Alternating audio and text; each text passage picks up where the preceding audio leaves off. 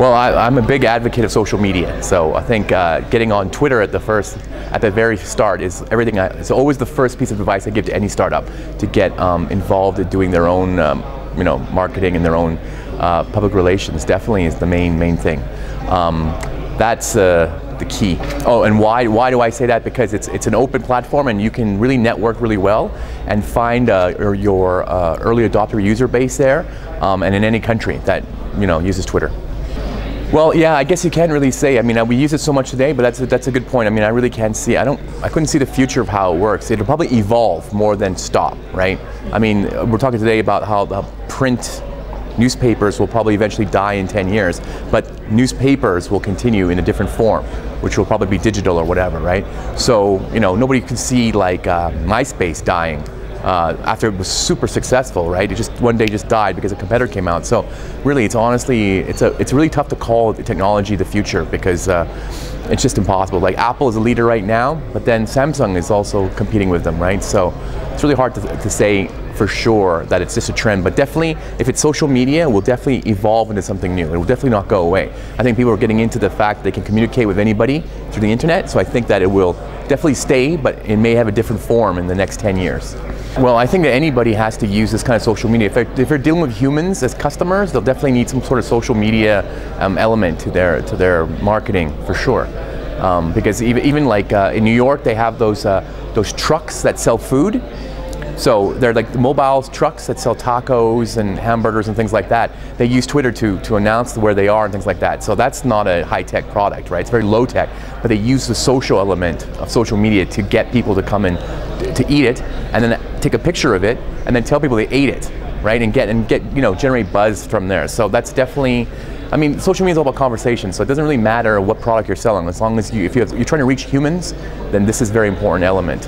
Where they should go, I guess it depends on what it is. I guess I'm looking at different groups online, Facebook groups or Google Plus groups. There's a lot of different places they can go online to find other people like that. In Asia and Hong Kong, we do a lot of networking events for people to meet co-founders of ideas. So I always think that that's still the best, right? You have to meet people in real life. So it's hard to meet people online if you want to do something together, but maybe it's also good if you mean just in general about meeting other people, like-minded people. Definitely, the social media platforms like Facebook and Google Plus are good places to go. I think creativity will always be it, right? Technology, again, is just a channel for it, right? So definitely creativity is the most important thing, because, Facebook is really interesting, but it wouldn't have been created unless somebody had the idea to make it, right? And join it together and call it Facebook, and likes and pokes and things like that. So definitely the creative side is the strongest and most important thing. And that creativity is missing from a lot of technology companies, because they just end up copying somebody else's idea and changing it. Definitely doing it. That's number one thing. I think a lot of people start a blog and it's difficult to maintain, because they have a busy lifestyle, we're at a conference all day, and people don't have time to do it. So I think maintaining a schedule is the most important thing. It's like going to the gym. If you don't just go to the gym once a week, you have to make sure you go to that same day. It's the same with your blog.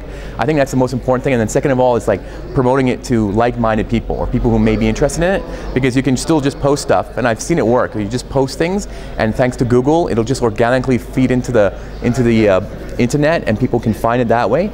But I think if you actively pursue people who are like looking for similar content, like for instance, you have a photography blog, you find other photographers, it's easier to grow a readership from there. And as you grow the readership, you feel happier, and you'll keep doing it, right? I see that with a lot of fashion bloggers in Hong Kong that do it. They get a lot of good feedback, and so it's like incentivizing them to continue and making it more frequent.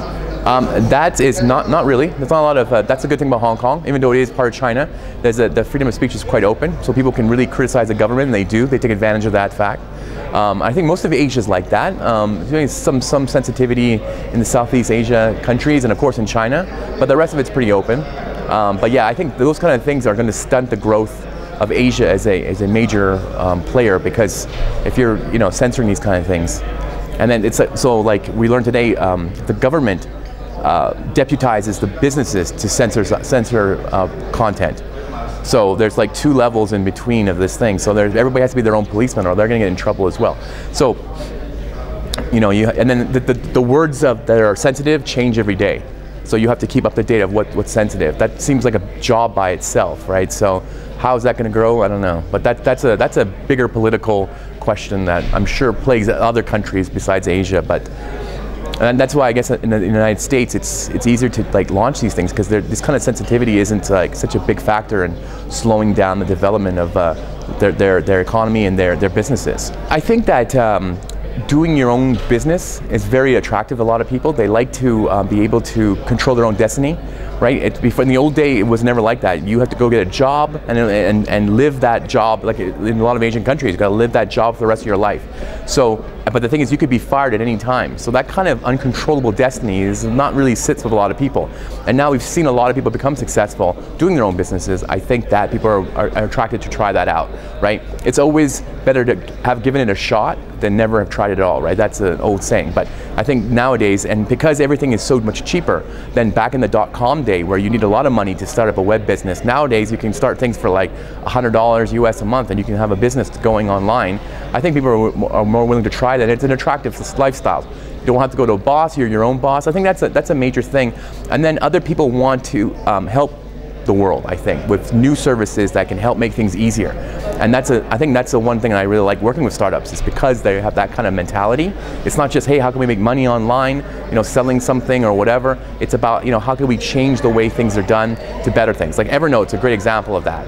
I hate notebooks. I have tons of notebooks. I hate it. I can never find it. You can never look at stuff. Now everything's online and it's easy to search for everything you've ever written down. So this is like something that helps change the world. So I like to see these kind of technologies and this kind of startup ideas.